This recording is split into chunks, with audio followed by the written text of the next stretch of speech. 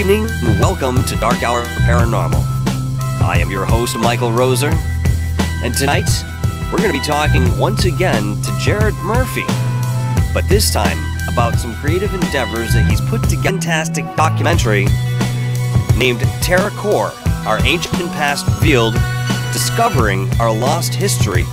And as I have mentioned on other shows that I have spoken about this already, my music is the score of the entire documentary.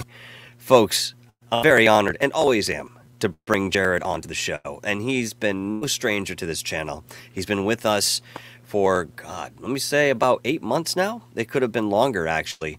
And of course, he and I are very good friends. We talk very often.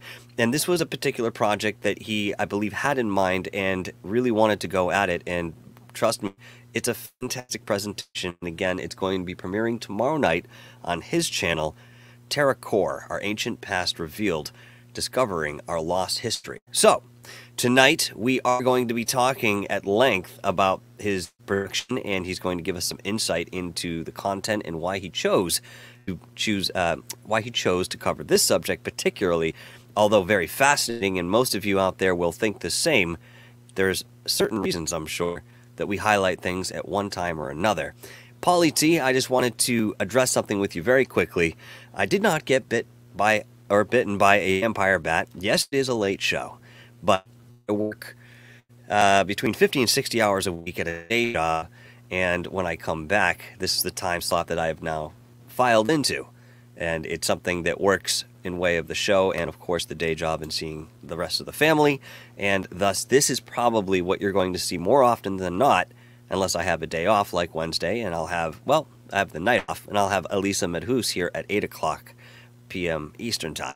You're going to see us otherwise at 11 o'clock or 11:30 or 12 o'clock Eastern Time, midnight. All right, guys? So, without further ado, as we love to say here on YouTube, I'm going to bring on Jared Murphy, and we're going to get into this conversation. Jared, what's going on, mate? How are you tonight? Thanks for coming on the show yet again. In for more punishment, brother. Yeah, you know what? It's getting, one, thanks. Two, we've been doing, I think, that pause, like you said, like reorganizing schedules and figuring things out so that we can do different interviews with assorted guests in our fields of exploration.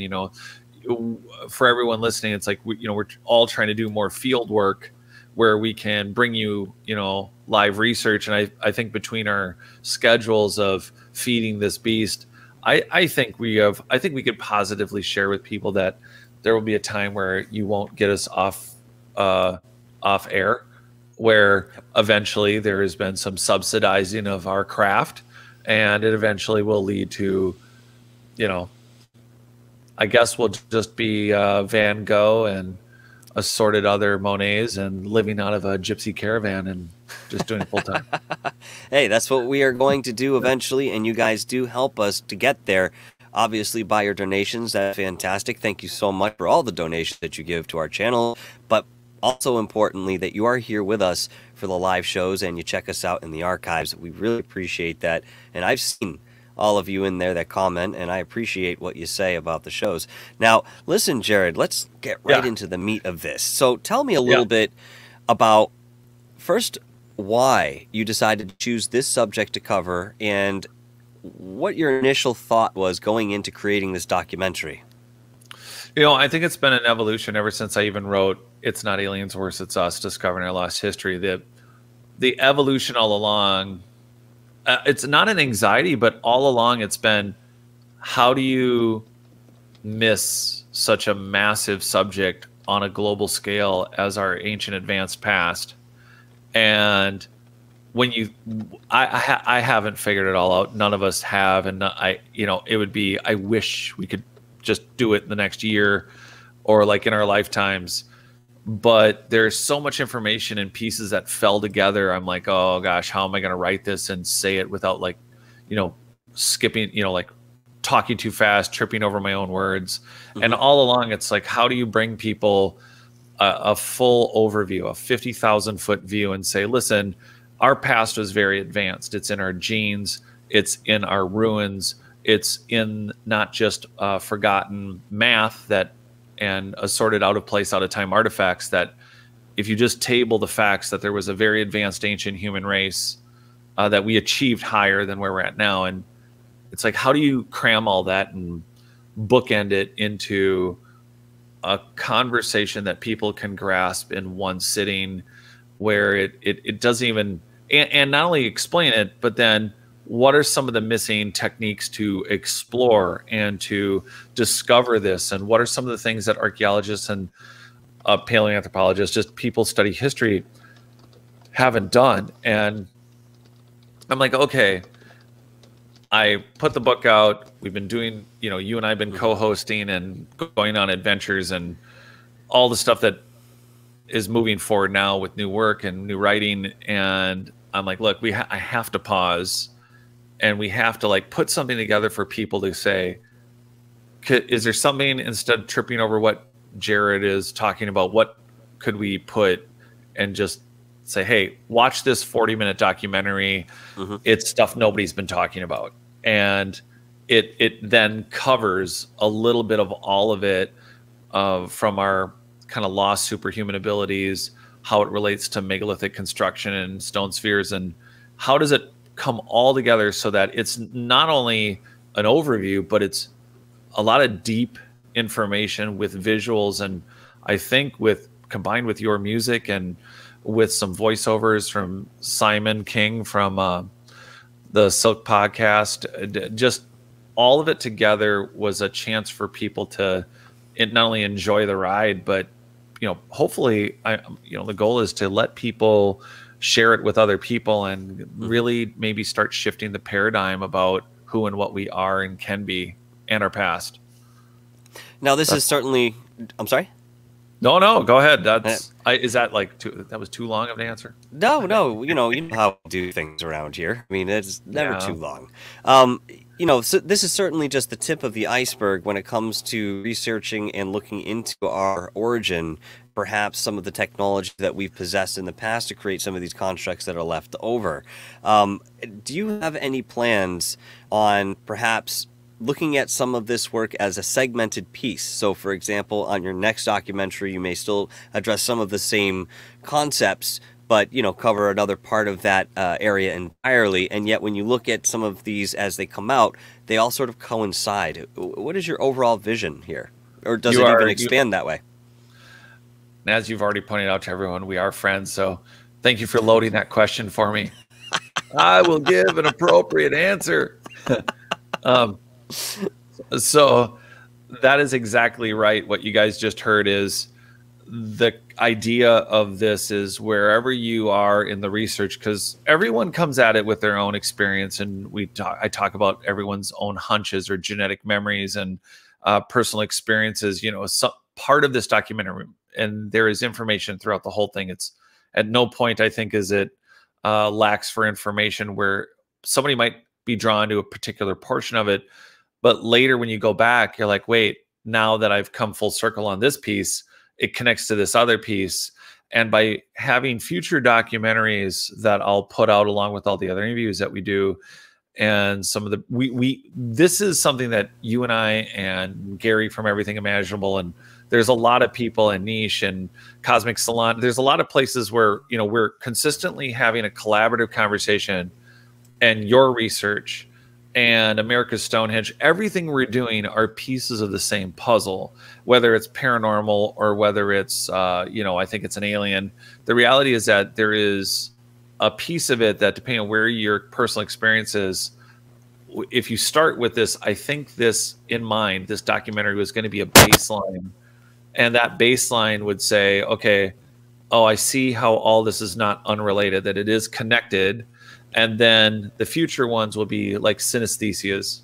Let's not, that wasn't exciting. Let me start with something else, like stone spheres. And everyone's like, okay, all right, they're wave and frequency and ball things. Yeah, but we're doing a little more experiment on what frequencies, what are they resonating at? Who's doing the material science research that figured out, as an example, one of the things that I talked about was the mysterious bay that was found in Cadiz in the Mediterranean.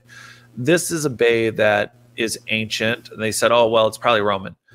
However, they did material science testing in Europe where they're a little more open-minded, and the scientists figured out that there's like a Teflon-like surfacing to this bay that's underwater, and there's no barnacles, there's no buildup of any sea grime of any kind. And it's like, this is, and they're specific in their testing and said, this is some high-tech stuff. Well, stone spheres, as an example, are all over the earth. And, oh, thank you, Third Phase. Appreciate hey, that, the guys. boys are in the house. Third Phase of Moon is joining us tonight. What's going on, guys? Thanks for being here. And I'd like to say very quickly a very special hello to Guy. You know who you are. What's going on, brother? Hey, Guy. I got a guy. But the idea would be is to refer to this documentary and say, oh, wow, overall subject matter, but the details are there. But then we'll go down that rabbit hole of consciousness with water, synesthesia abilities, engineered soils. There are researchers. And so, and as usual, there's, I know it's trending right now, but disinformation. Mm-hmm. So we've talked a lot about ancient engineered soils that are all over the earth. And then what's interesting to me in my research is I want to do a whole documentary just not only on, okay, what is engineered soils? We've said what it can do and its piezoelectric properties, and it seems to, 100 times best growing soil. It seems to self-replicate. Yeah, there's a professor that's really researching it in Kansas, but there are other papers out. And what's interesting about disinformation is you have scientists that are saying, well, it does this, this, and this. And they politely and cautiously say, well, it's going to need more study. And then they won't assign it another value. They won't assign it an age. They won't do anything with carbon dating because it's really a giant elephant in the room, as reference to like the total scalability of a worldwide society or nomadic peoples. It's, it makes no sense. If you have a static engineered soil under a ground where only a certain group of people that were credited with migrating there 13 or 20 or 30,000 years ago, that's not an explainable situation in the paradigm and the point isn't to break down the paradigm. The point is to start identifying our true history for that search and recovery. And so engineered soil is just one of those things where I think helping people discern more of the fog that they throw out, where that's important. And you can see it in some of the, some of the reports. But so drilling between, oh, hey, here's what we think engineered soil could do. Here's what we know it can do. Here's a good example of people who are looking at it, and maybe there's a way to support their research. So I'd like to get down that road eventually, where we can actually start getting funds to the people who are willing to do the research. Like Dr. Gerald Pollack, the fourth state of water. The man literally discovered another state of water and has a whole scientific wing that he sponsors privately to have people start and ask and question and run experiments that would never otherwise be sponsored in standard academic environments. And this is a man, it's one thing to discover a hydrogen bomb. This guy discovered another state of water, which ties into Emoto Masuru's work. It ties into Victor Schauberger's, the naturalist work, the idea of structured water, Johann Grander, and not the woo-woo end of it, but there's something about water that we're only scratching the surface on what it can do. And being open to other experimentations, there's just these wings where we want to bring that information, but keep tying it to a baseline of how advanced were we, where are we going, because of what we're rebooting, not because we're discovering something new, but we're reactivating something that's very old. But this is such an uphill battle for you. Every angle that you turn, not only are you, seeking to go out to certain locations, you then have to get permits or some sort of mission to excavate and look at this in an archaeological sense. This takes time, so that's another uphill battle. Then if you find something that goes against the grain, you have to worry about how that information is going to be received, or if you're even going to be able to hold on to it. This is such a very difficult thing to look at in way of a totality because of all of these challenges that are in front of you. Where do you think people are going to go when we start seeing more evidence of what you're putting forth and more of these theories starting to come together? How easily do you think this is going to be interwoven into our consciousness and our awareness? I think that's there's a lot of layers to that. It's a great question. And it even ties into the third phase. Brian Forster speaks about frequencies to meld rocks into liquid form. There was a paper and a debate, and there's actually video of this discussing the geopolymers of Tiwanaku and the basically what is the formation of these.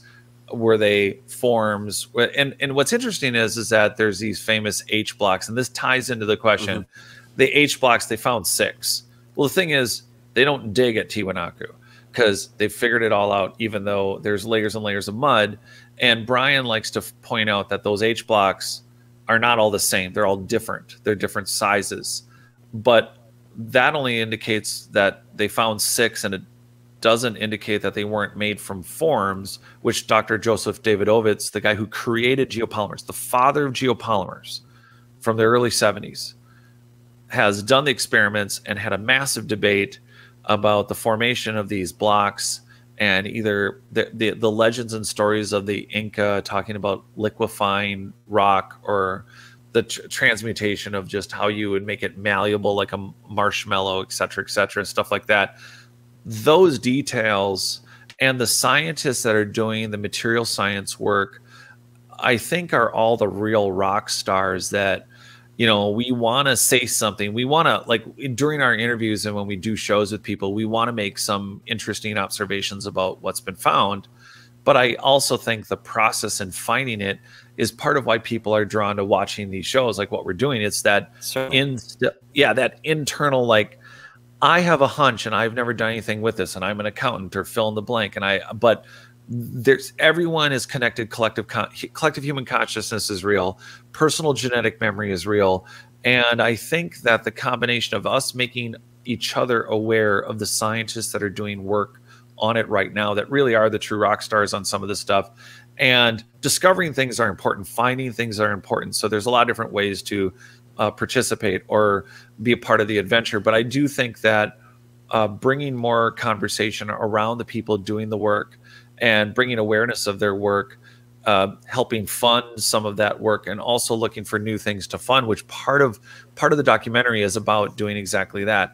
How do we umbrella all these pieces into a single coherent theory, and at the same time be able to mix and match in peace and a la carte and buffet the theory in and out to make it stronger for what does work, and not about what's going to make the theory work, but what are all the facts on the table, and how does that keep?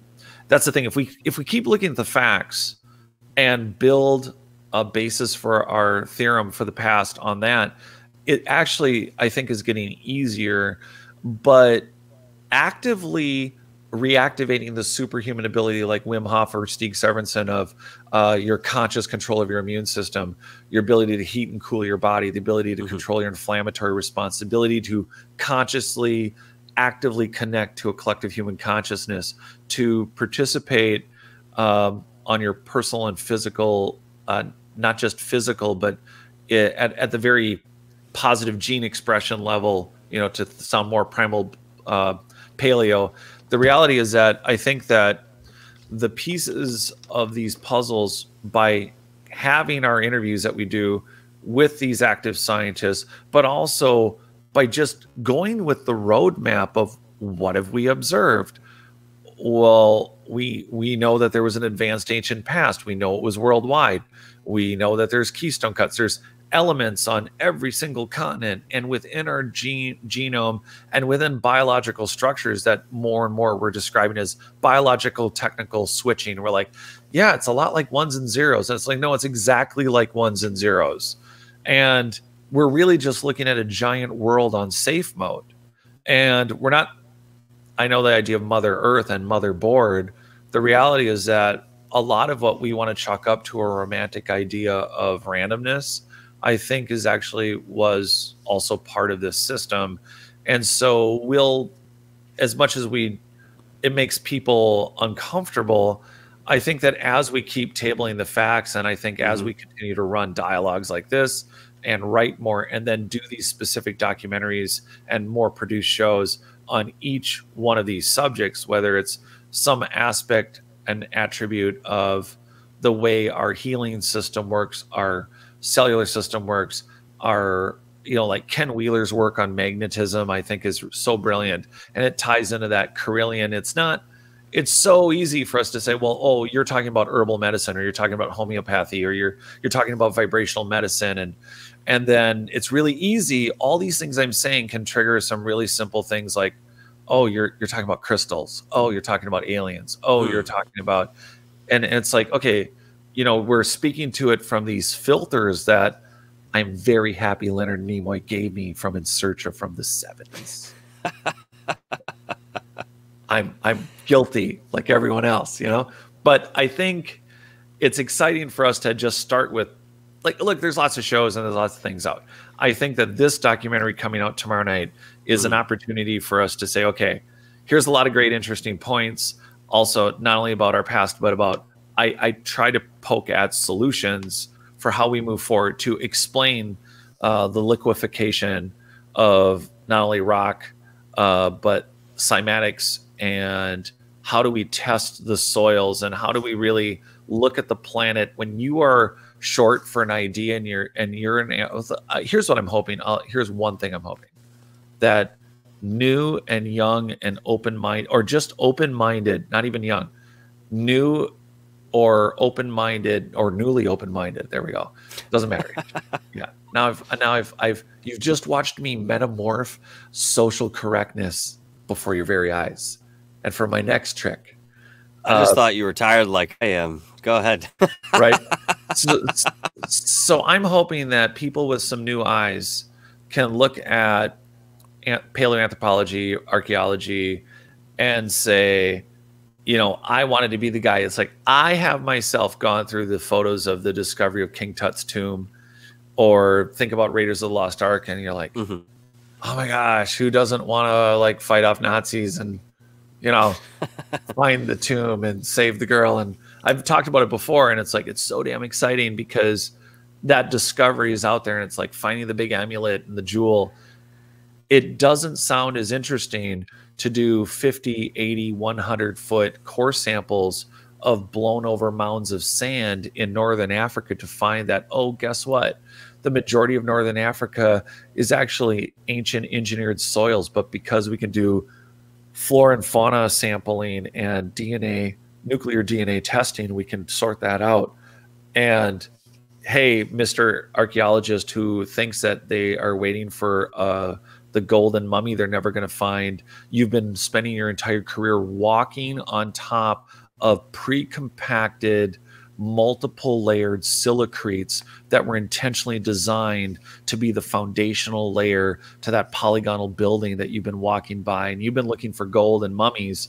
And the reality is that if you started doing core sampling out by the acres and started taking your plugs and studying them, you might find that despite all the dynastic peoples that have mutated and repaired and adapted these ancient superstructures from an advanced ancient past, and no matter how we've devolved into the warlocks we've become, that the reactivations and total collective awareness, because we're reaching that population level again, where I think we're really getting that mental RAM going again collectively within that collective consciousness, that one of these archaeologists will go, I got a core sampler and they don't want me to touch that ruin over there, but nobody said I couldn't do a 100-foot core sample over here. And that is a message that does not exist in the ether. And like you said, maybe it was over 8 months ago, maybe it was almost a year now, I think, I don't know. But I started knocking on this door quietly, and I'm hoping this just becomes the piece that I put out there, because the dam has to break. It's just, we're there. And this narrative is getting really old. It's like, well, there's a lot of crazy cool stuff in the ground, and the only explanation is it had to have been people helping us from somewhere else. All those signs and all that evidence that we come up with on a daily basis, really, if you're paying attention, certainly lends to the idea that there's much more going on. And you're right, the narrative otherwise is getting stale. It's becoming less believable as time goes on, as more of these are presented to us, again, in way of what you are talking about. Let me ask you this, because, myself and perhaps some of the people in the chat may not be very familiar with how you guys are analyzing some of these core samples to determine whether it's engineered soil. What's the process in this? So it's interesting. There's electron microscopes, squids, so there's a mouthful for people. Superconductor interface device. A superconducting quantum interface device is a squid. And you need devices like that. And here's the other problem. Electron microscopes only identify so much, which seems like literally everything because they look at everything really small. But when I've been saying like Terra Preta or, just the idea of black earth, that's what it identifies. That's what Terra Preta, it's Portuguese for basically black earth. We think of growing soils, we think of, it's a black soil, you put potted stuff in it. But we're looking for any kind of quartz crushed material that makes up, like when Dr. Joseph Davidovitz and the work that was done to theorize and then to test actual organics and material within Tiwanaku blocks, and like the liquefaction concept of stone or stone softeners.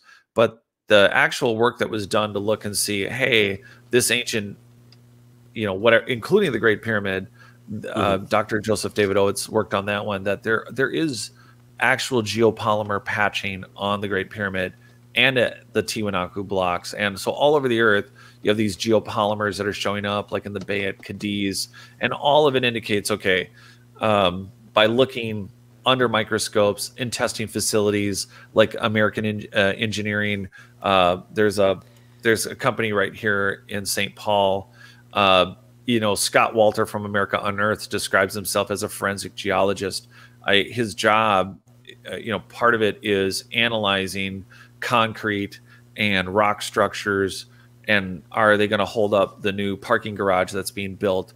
Not only what is the actual PSI of what's being poured, but identifying the geopolymers that make up the different binders that make up the different kinds of concretes. It's the same process for modern construction as it would be for looking at ancient ones.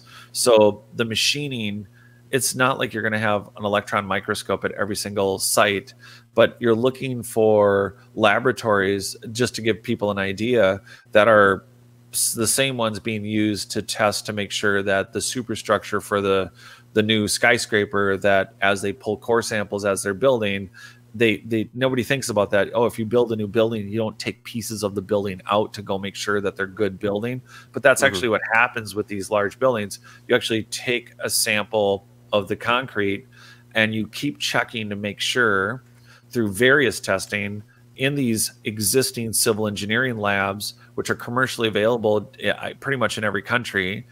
And they're using the same equipment that we could use to test ancient concretes, ancient megalithic constructions for exactly these indicators, which means that if you have the ground area outside of a structure where you're like, well, we don't want you to do destructive core sampling in the wall at Sacsayhuaman. Oh, okay, but do you mind if we use one of these diggers and do a 60-foot core sample in front of it? Like, how do they say no, right? Because everyone's like, well, that's just dirt, that's just sand. Well, to the naked eye, but when you start using electron microscopes and you start using squids and you start using various methodologies that are available to say, what is this material really? And you're like, what is a crushed quartz? So to give people an idea, if you get outside of Sacsayhuaman just a few feet and then maybe an acre, and then geologically you're like, okay, well, we know from topography maps, if you go to become a geologist, they say, well, this happened at the end of the last epoch of ice age of this, that, or the other, and this is what happened in this millions of years, and this is what happened when Pangea broke up. And they have all these stories about what happened when, and so they expect to find things at certain geological layers, and there's been more testing in some places, right? So what happens when you do a core sample outside of these megalithic, these very advanced ancient constructions, and we start finding a 1-inch layer a 2-foot layer, a 10-foot layer of a crushed quartz that is from a quarry 1,000 miles from that site? What if there's literally, like at first they could say, oh, there's a layer of sand here that must be from a riverbed.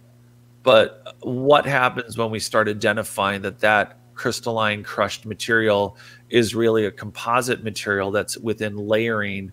And this is part of the documentary, it's explaining how footings and constructions work today, so that when you're looking at these ancient structures, this is way more exciting than it sounds for everyone listening, I hope, because the real applicable boots on the ground, drill out a core sample and say, well, yeah, okay, so we drilled into a rock that's outside of, but is it a rock or is it pre-compacted material?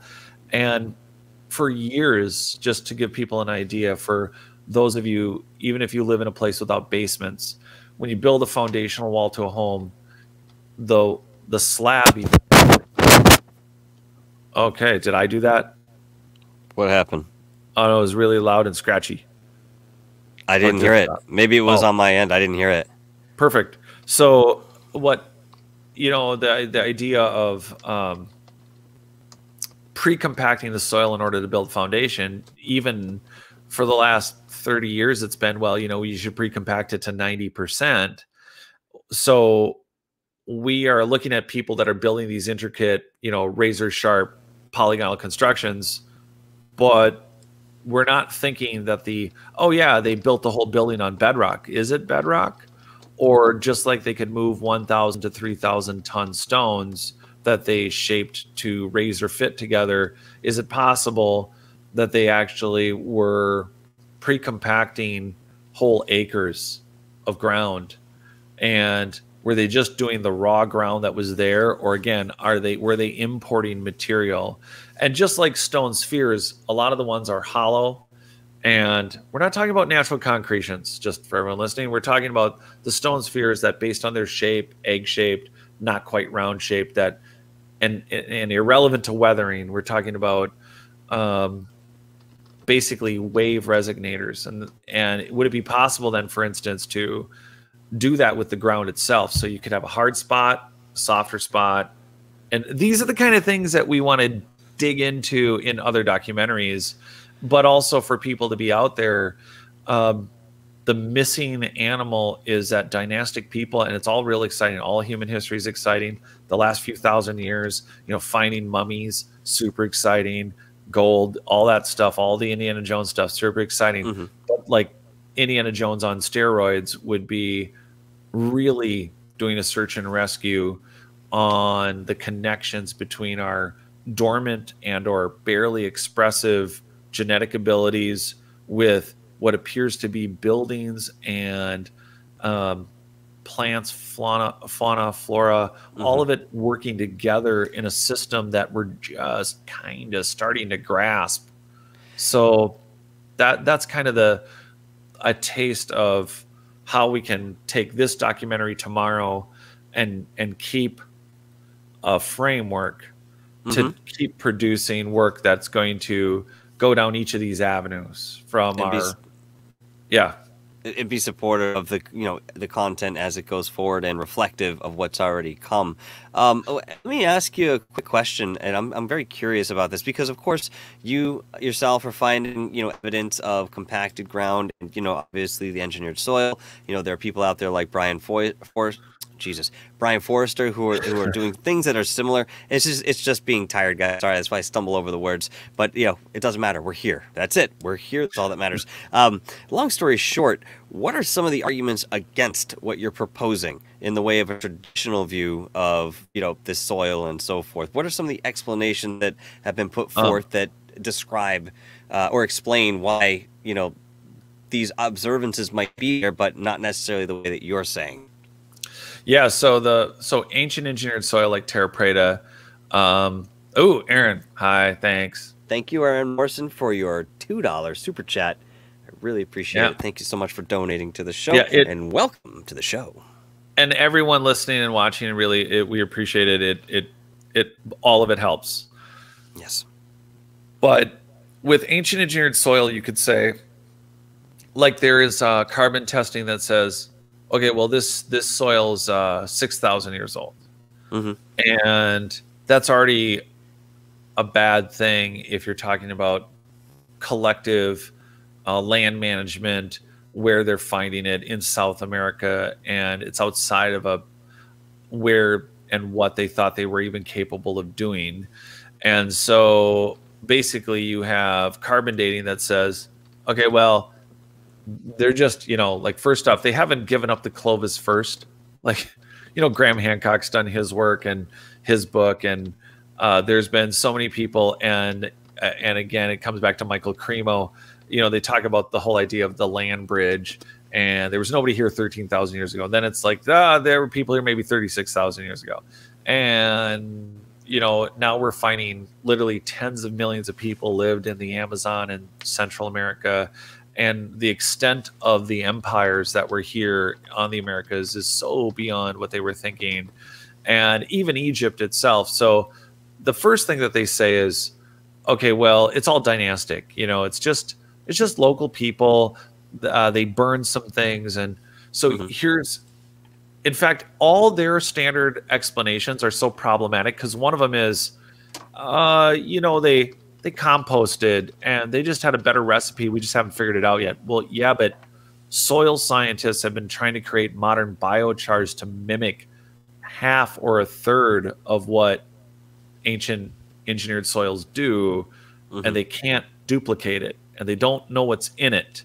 So you guys have had over 100 years and with the most modern equipment, and you can't tell us why it self-propagates. You can't make it. You're getting ideas from it, but you're not making the same soil. It's kind of like, again, they just shaped stones. It's like, really? They picked these shapes with these size stones because they couldn't work with a smaller material? They couldn't just build stuff with wood?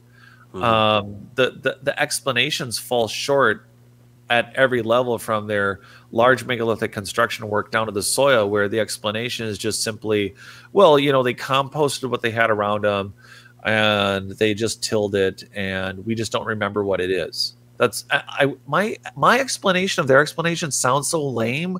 I'm actually trying to make a better argument for them. I'm having a hard time, but that's Your their audio's argument. cutting in and out, Jared. Is it? Check your connection real quick. I lost you. And with what you're saying, we need that audio. We want to know what's next. Well, how's it now? Jared's is it on? figuring this out. I just want to say hello to a few people here. I know I'm saying hello in the chat, but it's always nice to hear your name over the airwaves. Wreaking Havoc 215. What's up, brother? Thanks for coming to the show. Samir Mo. What's up, man? Welcome back. Denbub, what's going on, brother? Good to see ya. Cashew Guzenheit, thank you so much. My rock, my left arm, and my right arm, maybe both tied together. Eric, what's going on, brother? Good to see ya. And Rockstar, thanks for coming to the show. Nice to see you as well. Coral On, always nice to see you. My other rock, I guess, you're not my feet, maybe legs, I need help standing up and picking things up. You guys do it all for me. Area 503, what's up, brother? Good to see you, man, as always. And if you guys are not familiar with Area 503, you can say something at any point, Jared, to make sure it works. How's it going? If you haven't seen Area 503's channel, go and check him out. He's released some pretty cool stuff, and as of late, he's been working on some music. So you guys can go and check out what he's done. And I have to tell you, some great stuff. You throw it on the background while you're cleaning, while you're in your car. Next thing you know, you're bouncing along. Go and check out his work. First Floor Audio, what's up, brother? Good to see you. Scotty B, welcome to the show. Offworld Adam, I don't know if I said your name, but if I didn't, hello, good to see you. As well as Felicia Flores, good to see you, love, as always. Bethany Cohen, how are you? Welcome to the show. And Marvin Dale, nice to see you as well. Sorry, we're just having a little bit of an issue with the audio. Can you hear me now? Jared is working on that right now. We'll get right back to it. Save for everything working properly the way it should. Did I forget anybody here? I know there's a lot of you talking throughout the chat. I haven't gotten a chance to address each one of you, but as I've gone along, I've tried to. Dark Sky Files, what's up, bro? Another fantastic channel. If you haven't seen it, please go and check out Dark Sky Files. He releases all kinds of fantastic vintage stuff and some more modern videos that you guys would certainly enjoy, spanning the field. Very reflective of some of the material that we cover here at Dark Hour Paranormal. He goes in depth with these vintage videos, and they're awesome. Can you hear me now? Nope. I've still got nothing. I got sound on this side. Let's see. Yep, take your time. If you still can't be heard, just type me in the private chat. I'll be able to at least know what you're saying. I can read lips, or I used to be able to a little bit, but it's tough when somebody's upset and the lips are tight. He's doing fine. Yes. Anyway, go and check out Dark Sky Files. Fantastic. This is weird. For some reason, I don't have you, Jared. I just got the message that you sent, and you say that you have it. It was weird. What happened is it was cut out real quick, and then it changed tonality, almost like it went to a different microphone and then cut out entirely. So I'm not sure what that means. Yeah, try coming back in, and we'll give that a go. All right. So he's going to try to reboot, come back in, and see that we can continue on with the show. Jimmy Mack, what's up, brother? Good to see you as always. And I think that's as far back as the chat's going to let me go here. So, hey, listen, once again, Unidentified S4, what's up, bro? Good to see you. Damien Honor, nice to see you. I saw Damien K in here earlier. What's going on, man? If you're still here. Yeah, I don't know what the hell I was going to say. I was saying something, but we'll get there. How do we have? Can you hear me now? Nope, I still got nothing on you. Nothing? What a weird thing to happen. Hey, Tina Mobley, what's going on? Very nice to see you. Hey, guess what? Unfortunately, tonight, when I was putting on my sweatshirt before the show, I was trying to shift the lock into the back on the necklace, and the necklace part actually broke. So, for the time being, until I can get that fixed, it's on my small altar in front of me, which I look at every time I do shows. So, certainly. Nope, got nothing, Jared. So certainly, if you guys get a chance, go down in the description and check out Tina Mobley's fantastic jewelry. This is an orgonite piece that she's made for me. It's got amethyst in it, rose quartz, some gold flecks, and of course this beautiful copper spiral in the back. I know it's a little difficult to see. I don't know if... Nope, that's probably not going to make a difference, but we'll try it. Hell, it works for everybody, yes. That's gotta be my camera. This is a new camera, by the way, too. I hope you guys are enjoying how this is coming in. Justin Good Earth. You can still hear Jared. You can. That is very strange. I really can't explain that. Let's try something here. Let me see if I can do something. And if this comes through, something to work with. What the f...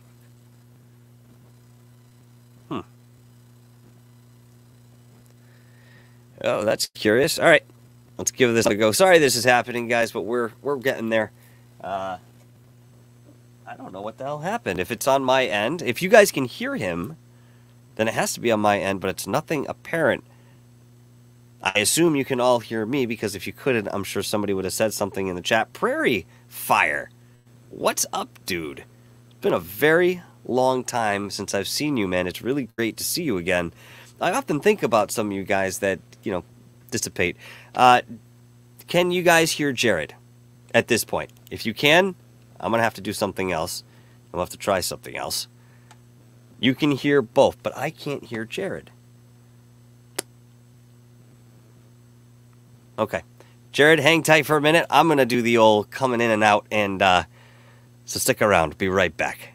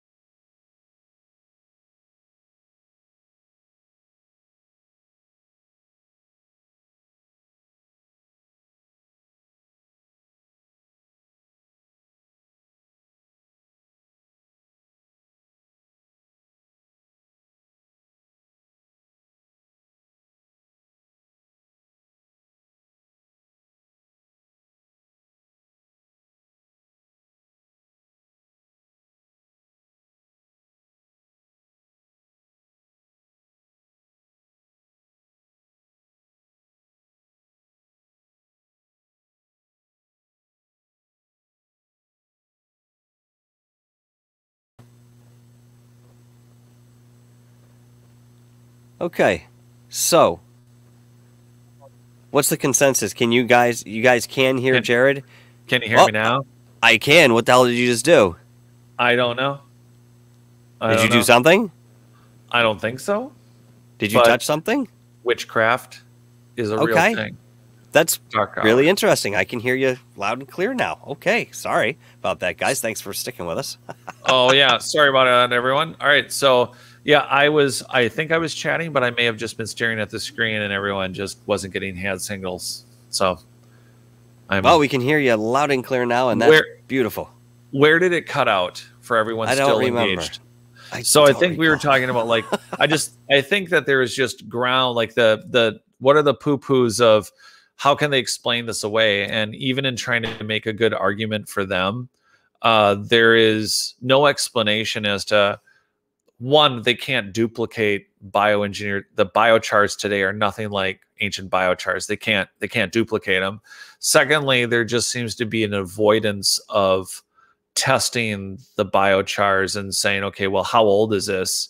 And the problem is it's mixed with younger stuff where dynastic people have come in and, you know, they've continued to do the work of Terra Preta to manage it. So they're tilling it and they're mixing in their materials. So there's definitely going to be some, I don't know, contamination from multiple dynastic generations. So, you know, how low do you got to go to get to the origin that likely is also suffering from rain? You know, there's bleeds in the data with other generations of information where it might be more difficult, but it's just one of those rabbit holes people will have to go down. But you could explain it away and just say, well, you know, maybe it's 6,000 years old, but you just have to not do any other testing to say that that's true, or accept, you know, your first test result and not test it twice. There's that. But we have too many out of place, out of time things like the Paracas, the shape of their skulls, the other blood sampling from South America that doesn't make any sense. You know, that was done in the 70s. I mean, it's, you know, we don't have a narrative that works for what's there, but it doesn't prove out that there's only one other narrative. It's just the jump goes, we have a long way to go to stop jumping from, okay, well, we didn't make it, so it's got to be aliens. Well, I mean, I think today, yes, we'll entertain that notion, certainly, but it goes much deeper. It's a much more complex analysis and way of conjecture than perhaps just saying it's aliens or, you know, something along those lines, simplified.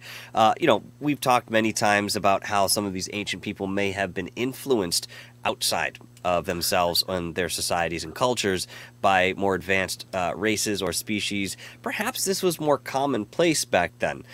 It was said that there was a time, and I don't have the research for you right now to back this up. This is something that I had come across in my research, and they had mentioned that there was a time, perhaps around Atlantis or, you know, something along those lines, wherein we decided to start experimenting with crossing our genetic material with animal material. And whether this was a physical endeavor or not, I honestly couldn't tell you, because at that time we were also supposedly somewhat interdimensional as well as physical, which is another thought considering of, you know, all the cryptids that we see or don't see, and, you know, how we think that they may have that particular component to their overall being. What we got were some of these mythological creatures of today. So, for example, the Minotaur, or, you know, any of these half-human, half-animal entities and icons. They actually, again, this is what I've found, this is certainly something we've tried. And the reason that we abandoned it is because we realized that it didn't do anything to raise our consciousness level, which is what I think we were after in doing these sort of experiments. Whereas today we might just blindly and empirically try something to see the end result, not really having a clue what might come about. But back then they very purposely had taken the time to do these experiments, realized that it wasn't a good part of the evolution and way of where we wanted to go. And so, you know, again, we have a very different and dynamic set of components in front of us when it comes to analyzing the history, wherein, again, there may have been some influence by extraterrestrials, but we're still looking at the people that created this or what's left of their design.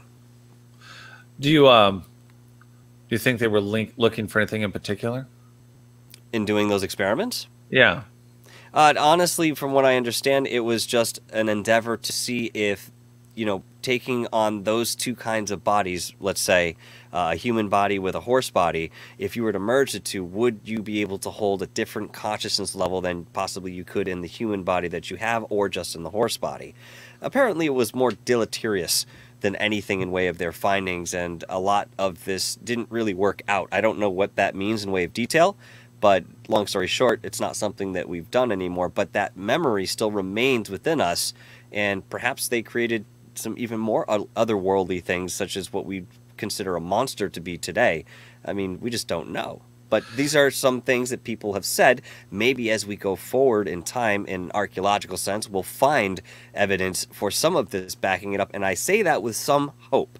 And the reason I do is because, and you'll probably be able to quote this a little bit better in way of where this happened, but I think it was about 20 years ago, they had found those little skeletons in a cave in Africa, where this particular place was supposedly where the Nephilim had been mining for gold and had created human beings that didn't have any sexual capability or emotional understanding, literally programmed into them physically and otherwise, to just, be slaves. This is certainly a thought that people have had in way of our own origin, where we came from, what our purpose was, and why we're here today.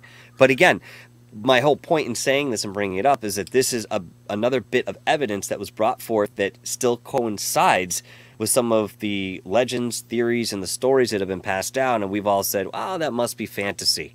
Oh, the Roman gods and Greek gods, there was no reality to back that." But we're seeing something else, or being told something else, in way of what that actually means for us. I think one of the things that really I'm hoping to unpack for everyone and really get a paradigm shift on is the reason we're so anchored in these stories is because we think that they're ancient.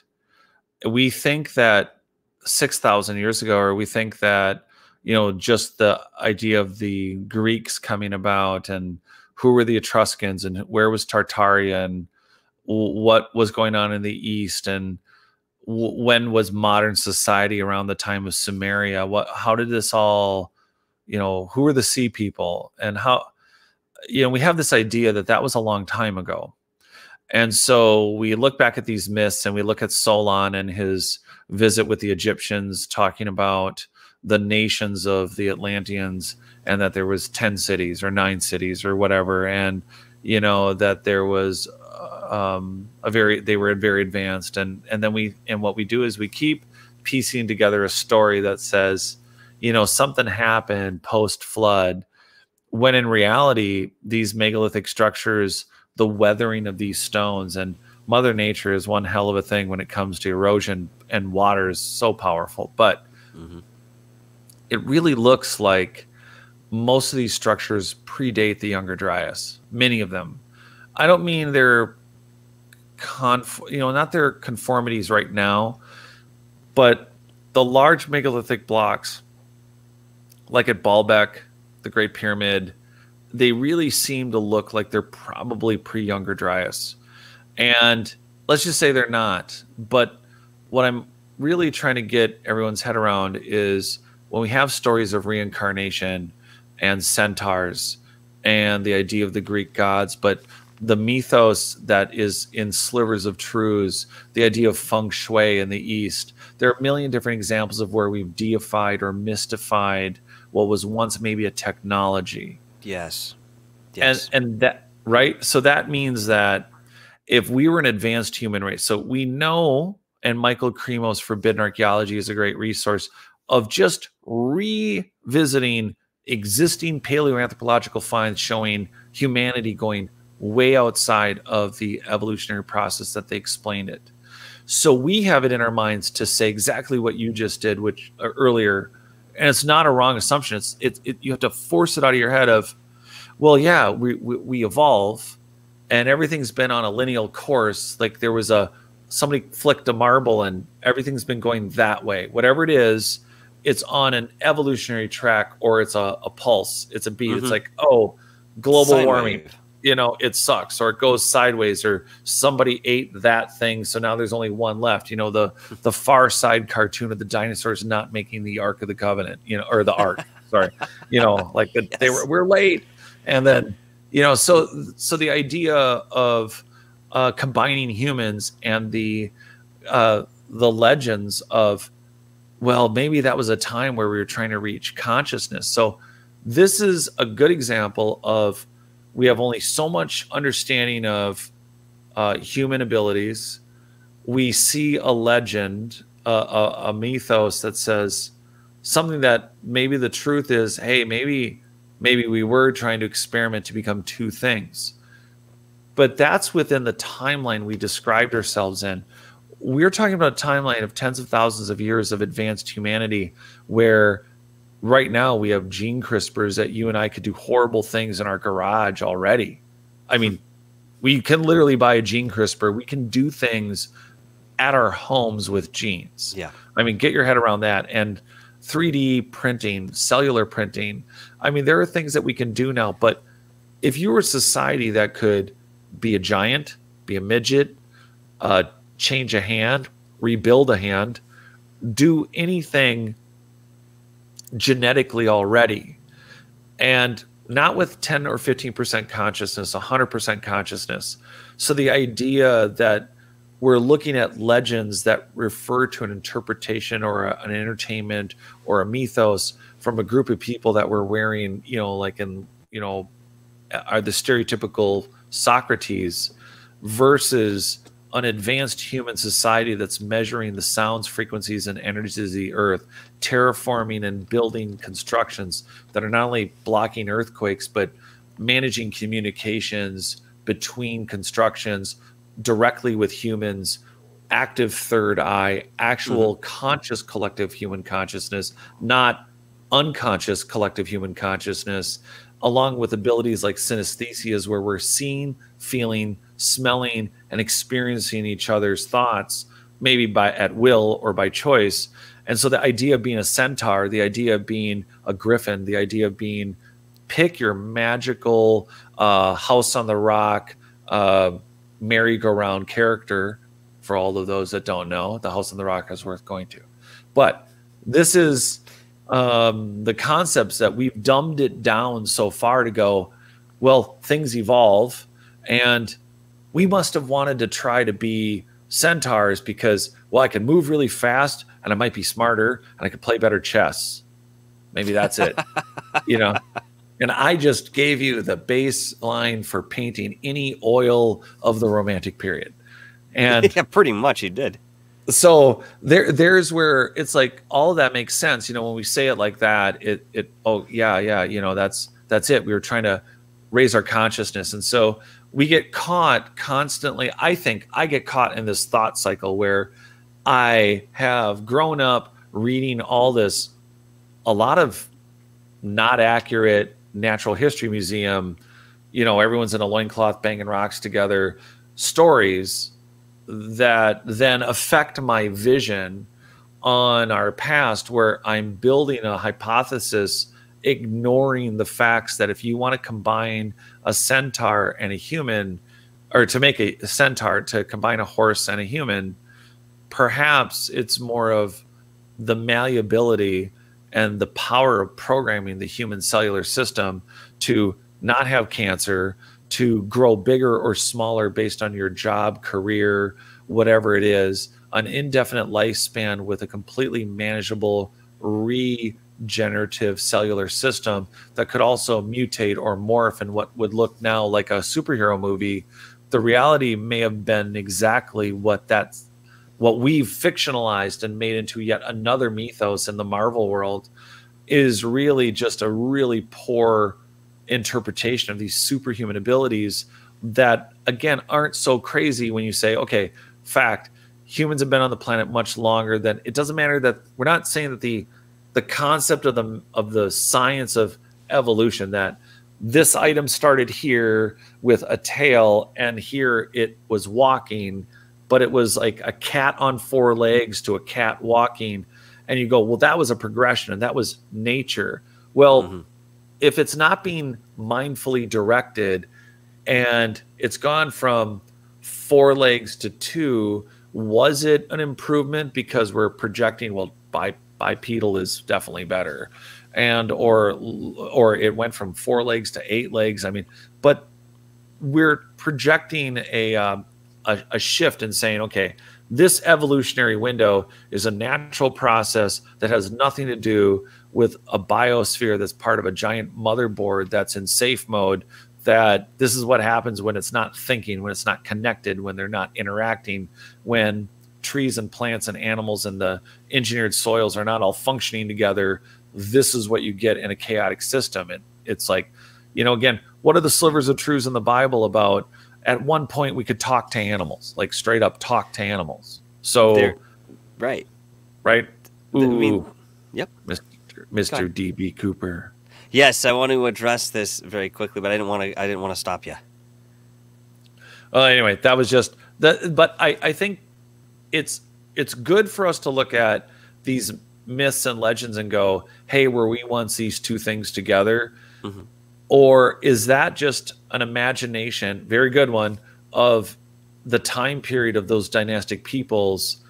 And it's a time when their genetic memories and their instincts and their, maybe even some of their observable phenomena in the day, which we would have labeled as alien or godlike, where some of these advanced ancient humans have survived, and those abilities, like, well, couldn't space traveling aliens really be us and they come back to the planet? Yeah, exactly.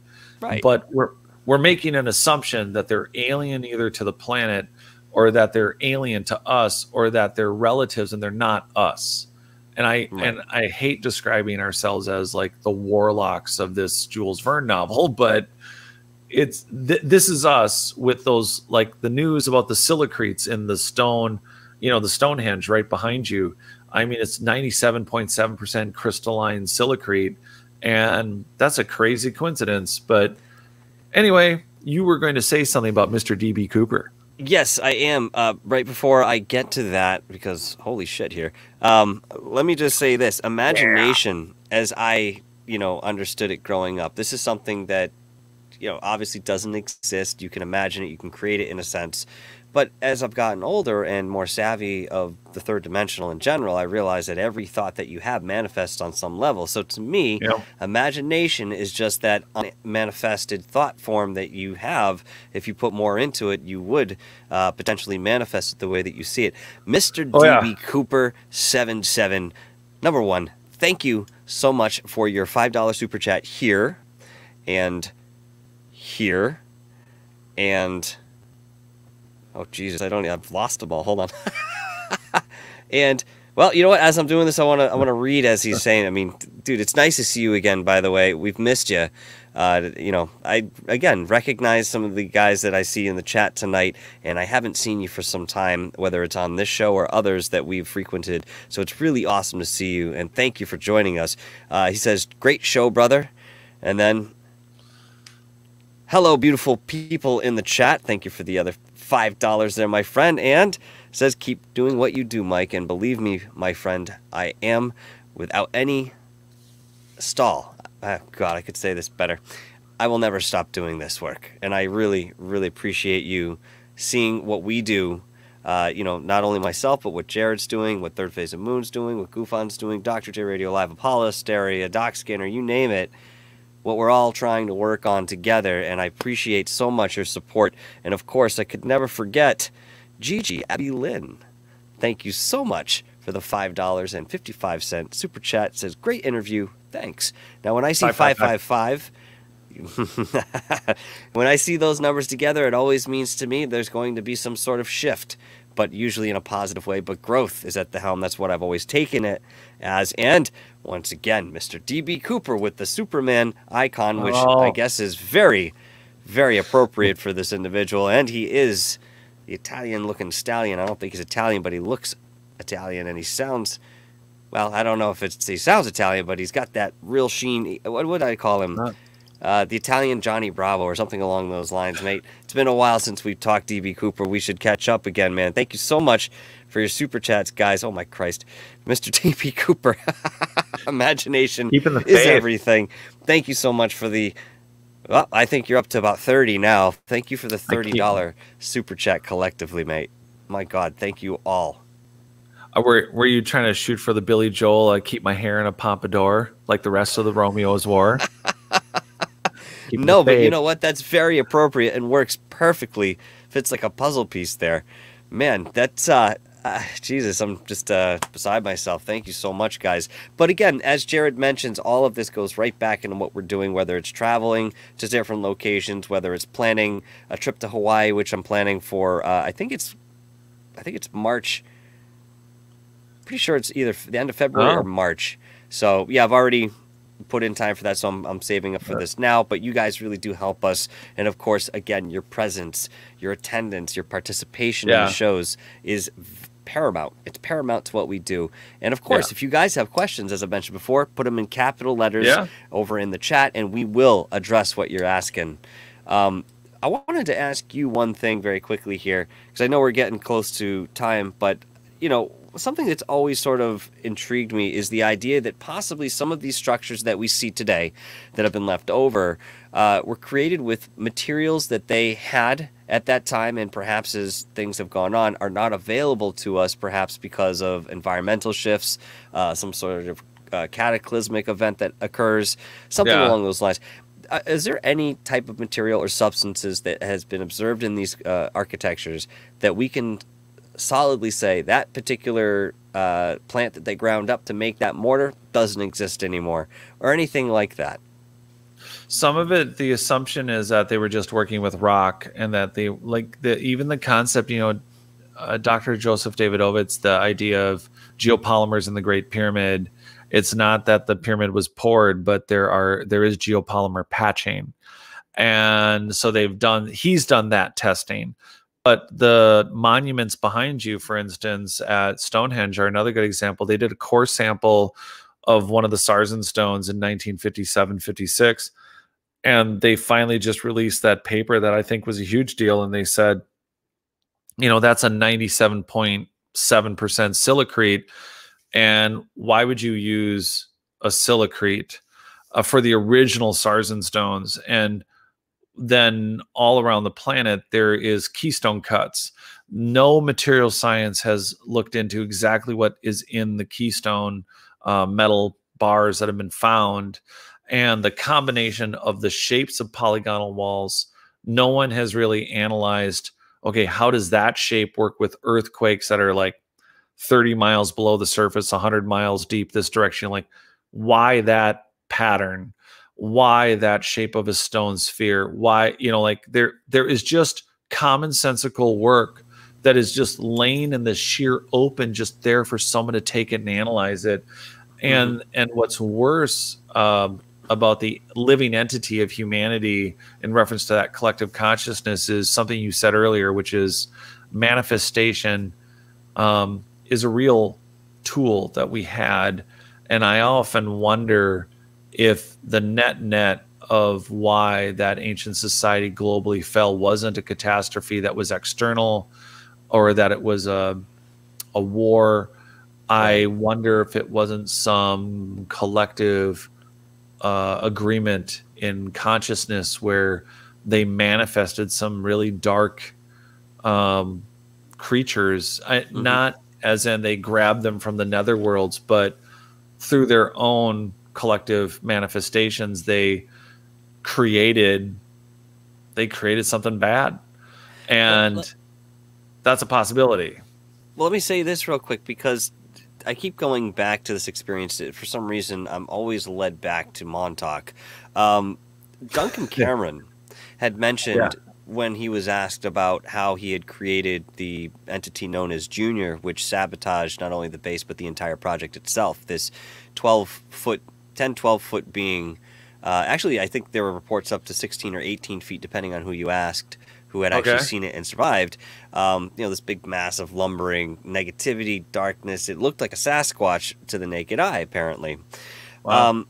one of the things that he had said, because the story went as such, you know, he was programmed and done. He did this very intentionally with several other people to be able to bring forth this particular creature when he was sitting in the chair that allowed him to manifest thought like this. So the idea was that he'd get a trigger word, and from that, whoop, this thing would spring forth, and it would manifest in the underground and start wreaking havoc. What ended up happening is he was able to manifest it, as we understand, but it showed up somewhere outside, above ground, on the base, and just started destroying things.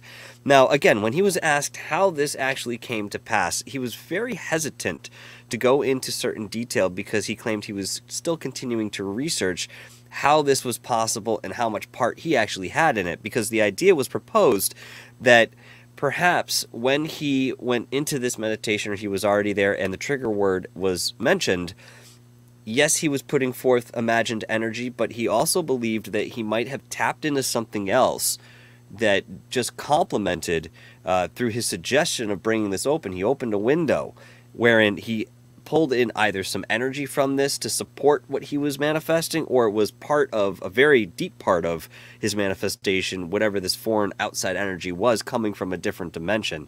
So I thought I'd mention that because these are esoteric practices, you know, that were used in the Montauk Project that, you know, mainly dealt with the body. Yes, technology was used, you know, in its entirety, but really it came back to the human being being the driving element behind the desired effects of their experiments. So to hear you say, well, possibly they manifested some sort of creature, or they manifested some sort of event that, you know, would be unfamiliar with us today, we, you know, number one, not understand how we were doing it, because perhaps then we were more in tune with that, you know, thought manifesting. Of course, if you're closer in vibration to the fourth dimension in any way, you're manifesting things that much quicker.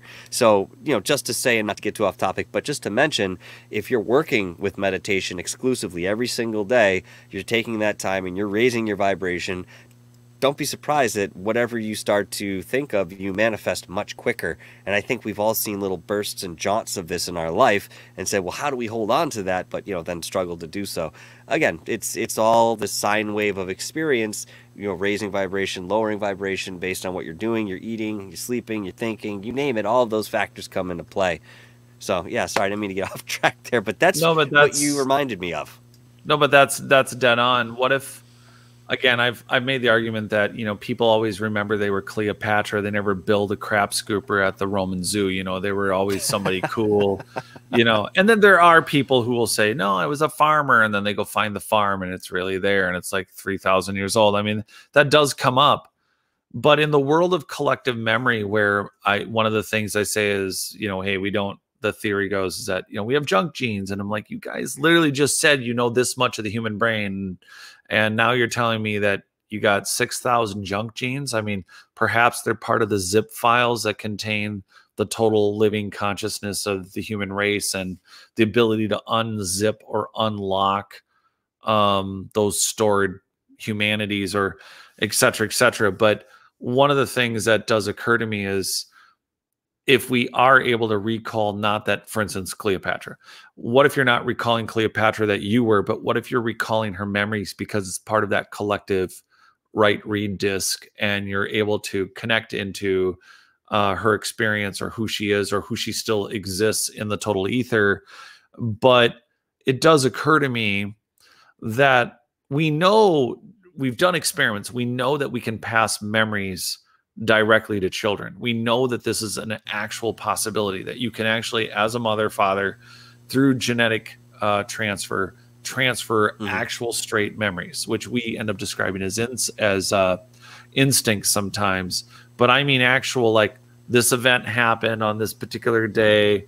I remember the event kind of, we've been going down that rabbit hole now for a few years, that they've been proving it in lesser creatures through experiments. So I'm going to bring up a common one for a lot of people, that fear that you get where you start walking but have to run out of a basement. Mm-hmm. You know that one?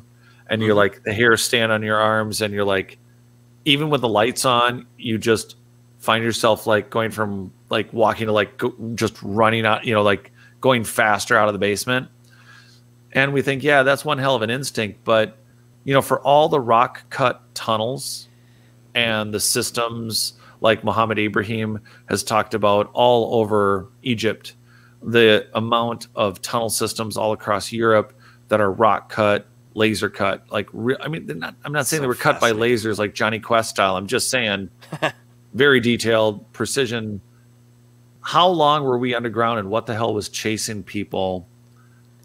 That is an outstanding global phenomena, I think, about, well, yeah, caves are dark and creepy, so people don't like being in them. I think that memory ties to a period of sheer collective terror. Well, I don't think they also mentioned that, some of these species that supposedly resemble us or share certain traits that live within the cavernous earth, that they're able to live and sustain themselves the way that they have because they actually walked away from the sun. Now, to us, this sounds kind of crazy because we need the vitamin D at the very least, and, everything that we do really revolves around the sun in so many ways.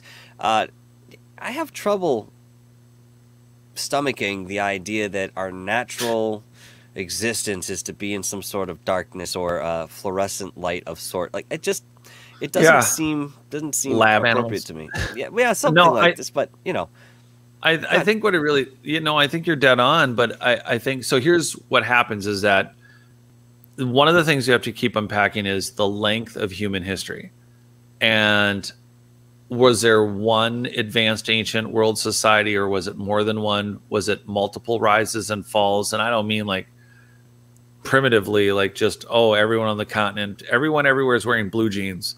No, not like that. But was it 1 million years ago? Was it 500,000 years ago? Was it within the Sumerian kings list? Was it 265? Was that the beginning or an end of an epoch of advanced human living? So we don't have those answers. We know that there's anatomically correct humans dating back well before what we're saying modern humanity existed. We know that there was a larger and global human population building with almost indestructible silicretes like the ones behind you to advanced geopolymers, because we've done some of the testing, and just scratching the surface, we know that there's this global phenomena of it. So between manifestations of our own creating and, again, knowing the length of time that we were here, if we relate to that first, we won't as frequently jump to the conclusions that, the Minotaur thing makes sense because, in a very small window in the last 50,000 years or 100,000 years, we go, we were experimenting with evolution. But that may have nothing to do with the larger story of, there was a global, fully conscious, connected, conscious society that was communicating with animals, that did have a different relationship with the physical world, that was using building materials that not only, we're thinking natural. The question itself, we're so programmed. Like when you say, hey, what kind of building materials? Part of that question is loaded in that you're thinking wood, you're thinking gold, platinum, metals, metals, woods. You're thinking of like, these are things that we build with, and that's, if you're really getting out there, most of the time it would just be, hey, I wonder if half the reason the Grand Canyon's missing is because they were using it to build megalithic structures that have somehow all weathered away or turned to dust. We don't have, we've found some wood statues like in Russia. I think the oldest one now is close to 16,000 years. I know they have it down as 12,008 to 16,000 years for a window for the carbon dating. It was found in a bog. There's been a few wooden, like almost totem poles found, but we don't know what was on top of these Sacsayhuamans. We look at it and go, it was a walled city. You mean to say that they can cut 800-ton to 50-ton blocks on 27 sides and put them together? You can't put a piece of paper between them, but they didn't know how to cut large trees. And so when we think of materials, then it's even hard for us to think of, most of the planet had giant redwoods and sequoias or metasequoias, that the entire map of the world that everybody looks left to right of America at one end and, China and Japan at the other end. When we look at that map, the majority of that map, and I have that included. It's on the notaliens.com website on the member area, but this sequoias and these giant redwoods, that was the majority of forests for a long period of time. And we look at these little trees and we go, well, these are trees, but we're making an assumption that the materials they were using, if they were building an advanced society and it was pre-Younger Dryas, and if it was pre-Mount Toba exploding, how much of anything survives after 80,000 years? It's an exception to become a fossil. It's an exception to be preserved. That's a good of anything. Point, but that, yeah. So, and if you were more advanced, look, I'm not a huge fan of biodegradable straws. I'll tell you that right now. It's like, wow, I have paper mush in my mouth and it's sort of sucking liquid, and for everyone out there, I have sustainable mugs and I prefer to use stainless steel straws. So I don't do that. But in the world of like disposable earth friendly material, this advanced human race may have been using those even for building constructions. So we may be left with what are really the tanks of their biggest or largest or most important constructions. And when we look at things like Tiwanaku, Sacsayhuaman, the Great Pyramid, Angkor Wat, when we look at all these places, we think, well, clearly they finished these precision buildings with whole logs and grass roofs. And they did it in loincloths. And it's such a bizarre, abstract image. It's just annoying to not acknowledge the tools and the precision instruments it would take to figure out what pattern to put in those polygonal walls. And when we start looking at weird cuts in our DNA that are genetically, there's literally geneticists that have looked at, like, this cut is ancient, but it ain't natural. And then there's been some shows even early on going, oh, it's a mystery. And then it gets, the light never stays on it. And that's one of the future focuses of doing more of these shows and more of these dialogues, is to keep people focused on the relevant facts, so that instead of, as much as I used to love doing it, thinking about Sinbad and, claymation from the 60s and Greek and Titans and fill in the blank, to move past these mythos to really recovering what could be a reactivation necessary for me to meditate through cancer, connect with you directly, actually open portals that or mind states that do allow us to connect through an infinite amount of space, or whatever dimensionally that really means. And frequencies, cymatics, that's where it's all at. Mr. DB Cooper 77555. Mr. DB Cooper 77 killing it tonight on the Super Chats. Of course, thank you, all of you, for your donations. Mr. DB Cooper, man, you're bringing down the house this evening, and I really appreciate that, brother. Thank you so much. He says, energy never dies. Well, as far as we can observe, that's absolutely true. I think we're going to find some inversions of energy as we go forth, which may make it appear to disappear from our perception. But you're right. We know that energy cannot be created nor destroyed. I mean, we hear this so often. We were taught this, growing up in our school systems, and it still holds true today, unlike some of the other theories that perhaps we've learned and have discussed since and realized that perhaps they didn't hold up as much. Listen, Jared, we're getting close to the bottom of the hour, but I wanted to reiterate the most important aspect of doing this show tonight, and that is that you are having your premiere tomorrow of this documentary, Terra Corre. What was the, let's see here, sorry. Terra Corre, Our Ancient Past Revealed, Discovering Our Lost History. And again, you guys will be able to find that at 11 o'clock p.m. Eastern Time. Now, 10 Central. 10 Central and 8 o'clock Pacific Time. Tomorrow night. It's going to be fantastic. I'll certainly be there. Jared will also, of course, be there. Yeah. And I hope to see a lot of you joining us as well. It's a 40-minute documentary, and you guys are really going to love what he's put together. And, of course, the musical score is fantastic, if I do say so myself. All him. But I appreciate that. And listen, if there's anything else you'd like to say to us, Jared, please, I implore you to do it now. Yeah, I appreciate everyone participating. And look, this is a start. It's a start that it's not like we haven't had the dialogue, and it's not like there isn't material out there.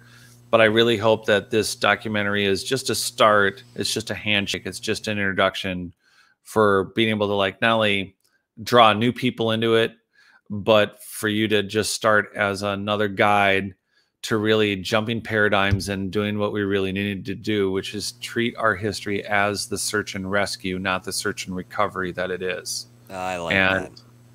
you're and really I have to say thank you to you.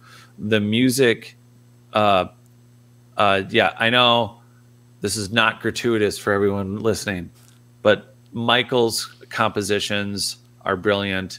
I did not need to use all of Michael's music. It just happened that all of Michael's music, yeah, your music is so good, man. Thanks, man. I appreciate you, dude.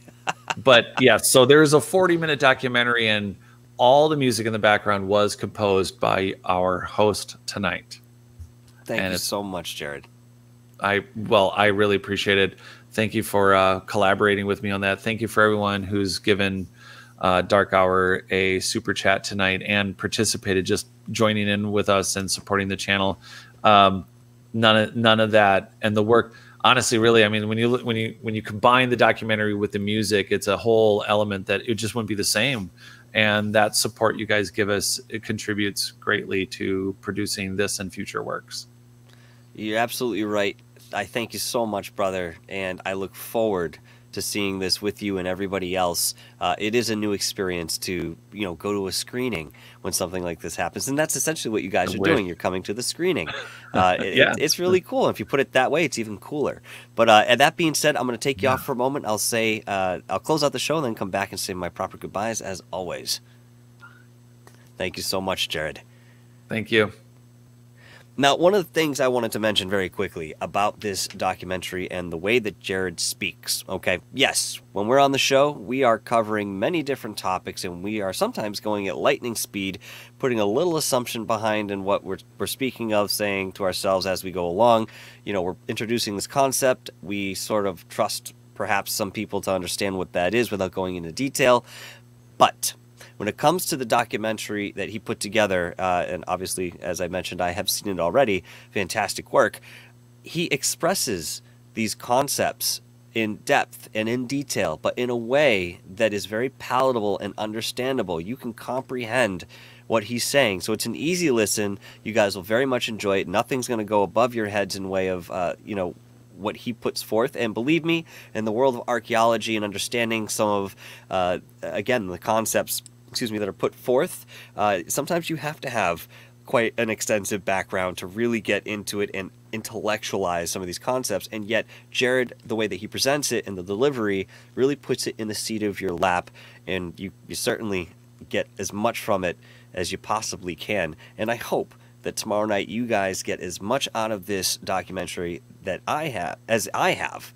Sorry for stumbling over my words. I'll get used to this, time change here, but again, long story short, it's a fantastic production, and I certainly encourage you guys to come out tomorrow night and come check it out with us. Very quickly, and certainly, nevertheless, Mr. DB Cooper with another $5 super chat. Brother, from the bottom of my heart, thank you so much, and it's fantastic to see you here, along with Prairie Fire I saw earlier too. I haven't seen these folks for quite some time, and it's again just fantastic to have you joining us tonight.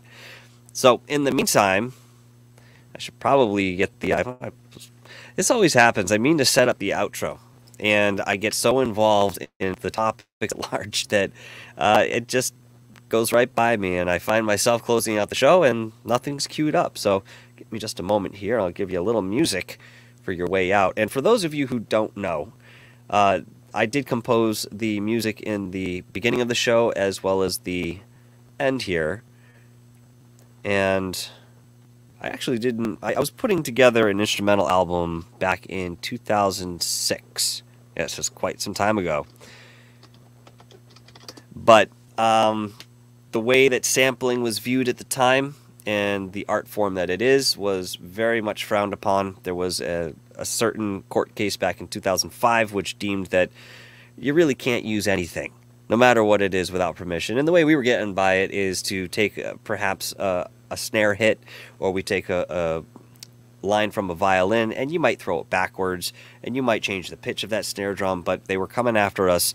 And even the album that I had released prior to this, which was a fantastic hit, to be honest with you, I was receiving cease and desist orders, and so therefore there wasn't much I could do with that. So I'll put this together up for you. We're almost there. I want to thank once again all of my super chatters and my moderators, and most importantly, each one of you that has joined us tonight. And when we see you, it's just an exciting time to have you here. Thank you so much for being with us, guys. I really appreciate it. And I'll just let you know very quickly that I have Elisa Medhus coming on Wednesday, and then I have Long Island Bigfoot coming on Thursday.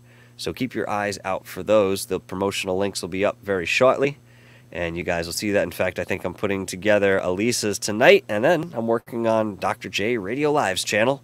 So go over there and check out some of his recent interviews and check out his shorts, because they are fantastic. And it's easy to forget how many people, notable people, that Dr. J has interviewed over the years.